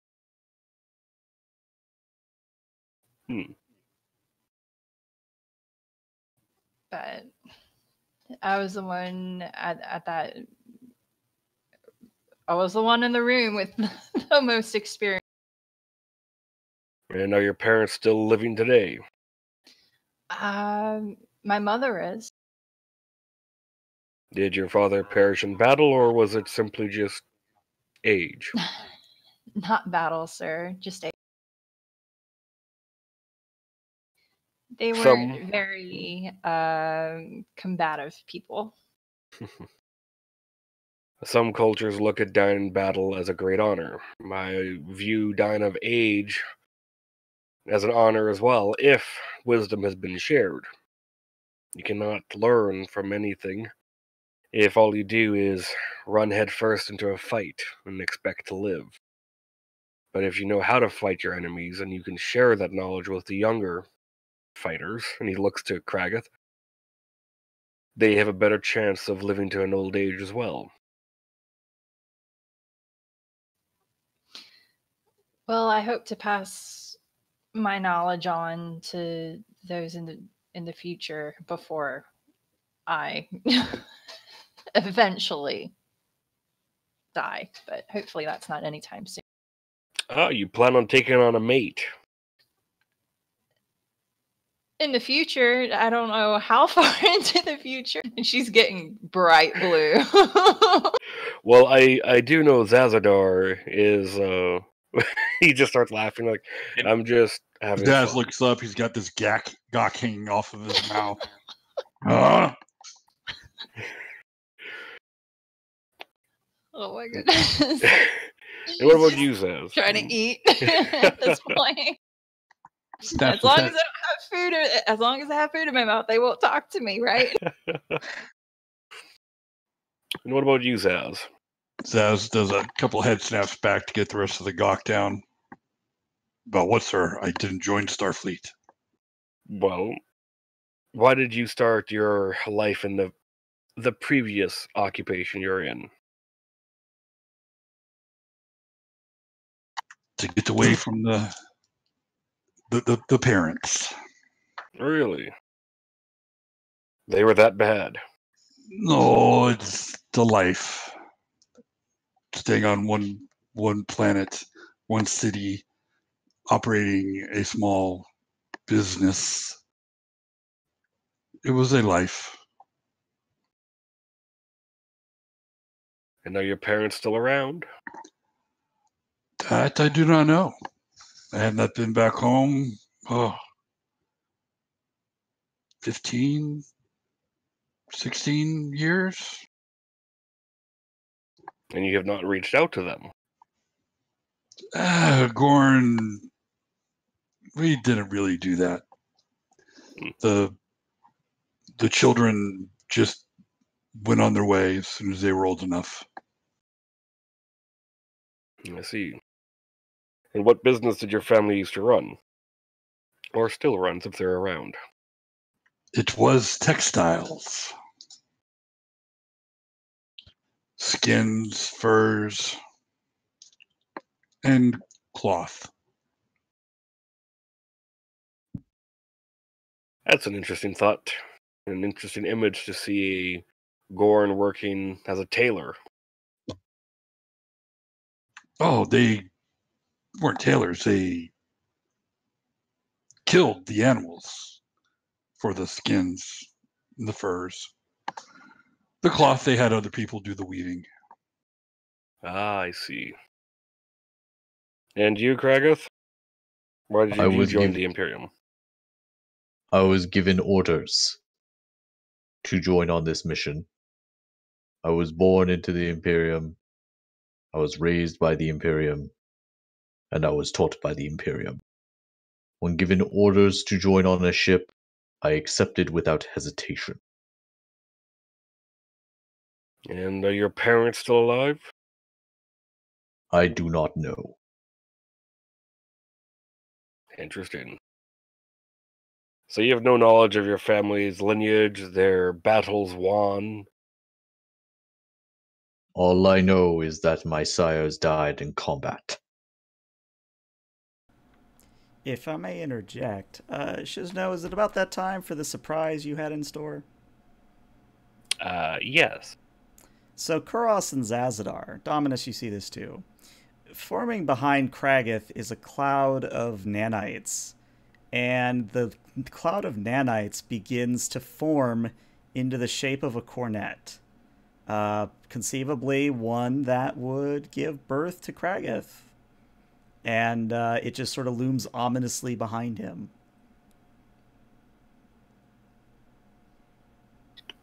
Of course, I'm just drops gonna her fork. continue eating my food. I'm just gonna keep eating my food. And Zaz is kind of looking sideways, always keeping an eye towards Kragath, slowly eating the gach. It's behind Missing me, and- isn't it? Yes. Captain, was this your work? Oh, I have many machinations in works. Take another bite of the meat. Just look at the captain. Please do not attempt to play upon phobias I have. They're rather interesting. I never encountered a cornet that was, how shall I say it in a kind way, hesitant about the supernatural. We all have our peculiarities. I guess that's true. Now, do you have any questions for me, since I've pried into your lives?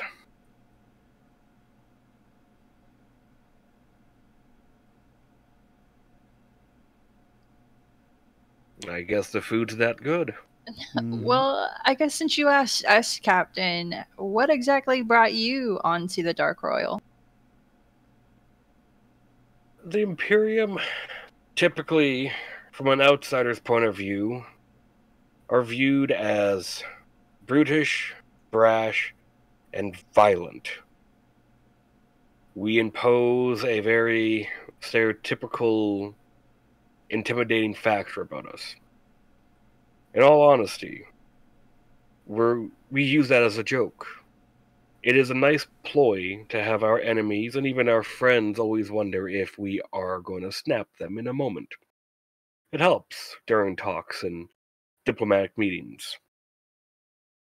But the reason why I was picked for the Dark Royal, as far as my superiors have told me, is because I can see the bigger picture of things. Be it my experiences and how I was raised, or the fact that I'm a changeling. So that's why I was picked. I quite like this ship. Being a changeling, has that affected others in in the current society of how they view you? Most of the time when they know, not really. They can just look at my service record and know that I'm loyal. The lot of the doubts were immediately blasted away when I destroyed that Dominion vessel. There was some concerns that I would leave and abandon my post during the beginning of the Dominion War. But I was found by a cornet officer. He took me in, not really noticing the extent of what I was. But I was able to shift myself to some degree, and I started to take on more and more of a cornet form as the older I got. He taught me about the society, about the ways and the traditions. I never encountered, as the Dominion call them, solids that would persecute me because of my changing abilities. He didn't see me as a tool, he didn't see me as a monster, he saw me as something that could help reshape the Cornets if given the chance. And the Cornets want to join the Federation. So, they decide to have someone with a more malleable mindset show the Federation that we are ready and we are willing to join. Granted, I still have to keep up appearances every now and then, blow up a few ships, just to make sure that everyone knows we're not going soft.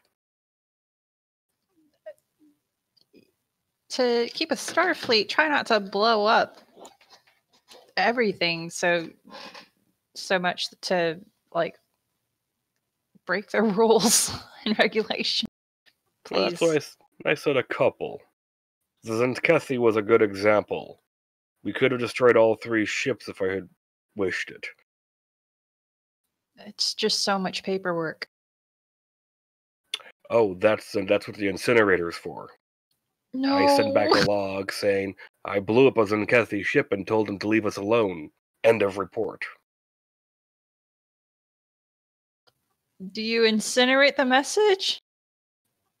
Or what is the incinerator? Oh gosh. No. This is just a joke. I hope so. No, I do not take action lightly. I do not destroy vessels on a whim. But if it is to send a message to a potential threat to the Imperium, I will make sure that message is loud and clear. A good example again is Zenkethi. Yes. But we do understand that if we do join, we'll have to change our ways. That is why I've been employing new tactics with this ship. Again, the Cornets have a reputation to be scary, intimidating, and hotheads. But we are quite different when you serve aboard our ship, which is as you have.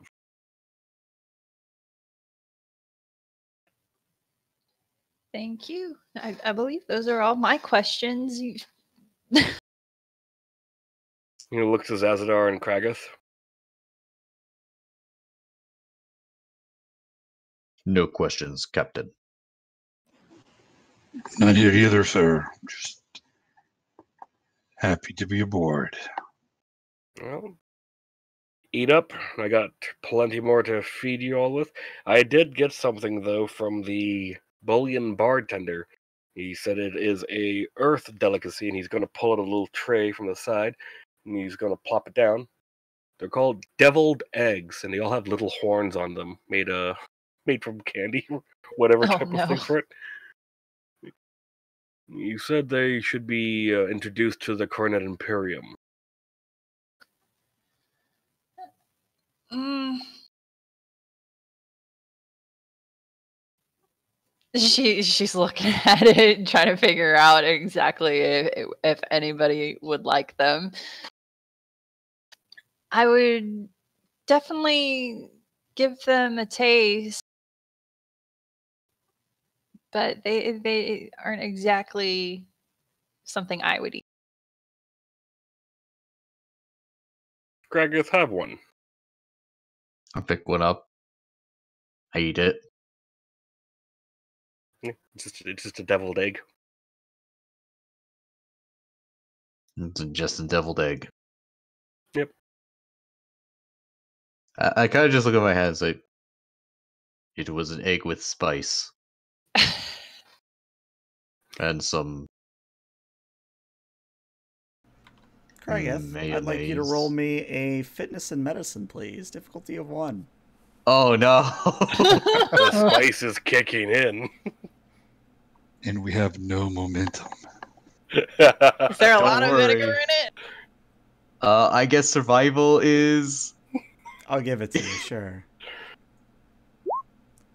Okay, you're good. Yeah, the kick starts to get to you, but you keep it down. Krageth ain't no wimp. Today. Messer at Arms, I do have a question for you. Yes. Make sure you bring your EVA suit by engineering so we can get a better look at it. There's something wrong with the voice emitter. It was making high-pitched squeals at times on our last away mission. Yes, I noticed that as well. I was wondering where it was coming from. Thomas is just gonna raise an eyebrow. He's like, yes. Technical difficulties over the communication. I see. Yes, Captain.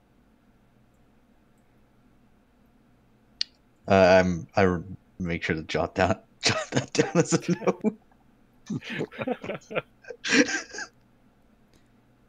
All right. Well, I tell you what, that seems like a good point to end today's session. So yeah, thank you players for being here. Thank anyone on YouTube and Twitch for watching. This is where I'm going to cut the stream. So Twitch, YouTube, see you later.